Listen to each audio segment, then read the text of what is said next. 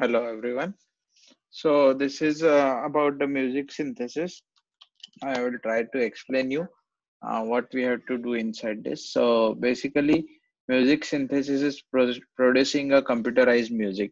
So let's say if you want to produce a sound which is a guitar sound, and in it you have to add some drums beating, and then you want to sing over it with your voiceovers, and then you finally produce a mp3 file out of it.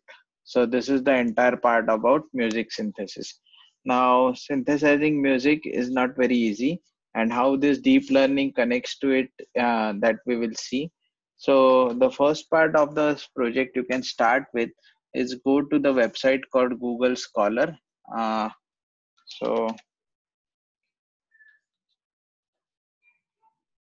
I guess this is the website, and type music synthesis.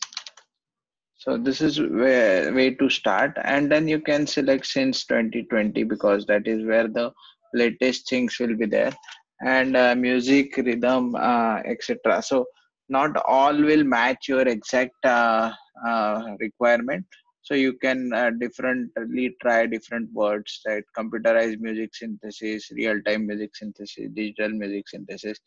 So there are auto-regressive network for 3D dance move synthesis, and then there is some cardiac rhythm synthesis, or even synthesis of music algorithm.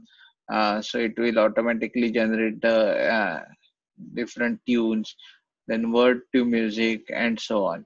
So basically, it's like uh, text to speech, but this time whatever you type, it will sing for you. So that is another level of synthesis.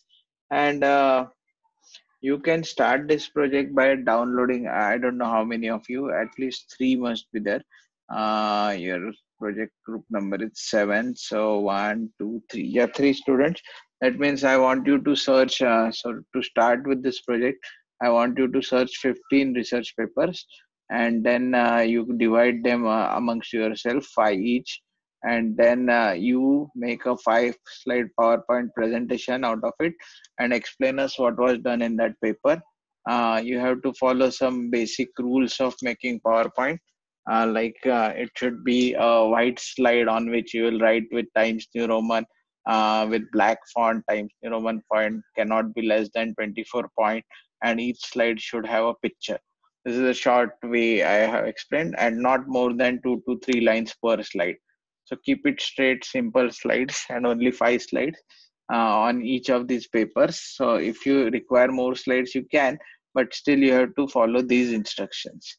So once you find out what are the different applications, so you will be little bit more expert in this different music synthesis applications. And to start with a baby step in the work direction, install Python or MATLAB, and then you try to generate your own piano tune, which is valid for saregama. So saregama padani sa, so sa to ni, all tunes you should produce. They start from, I guess, 440 hertz onward.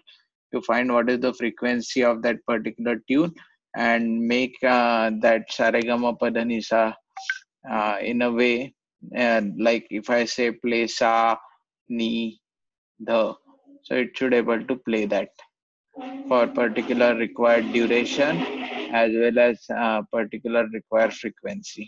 So it should be able to generate these sounds, and that will be your task one. uh, if you have any further queries, we will discuss that during your presentation. We will, when you finish this task, maybe next week sometime. So that is your task one to start with. And if you have any further doubts, you can ask me. So this is the project about music synthesis. You generate your computerized music.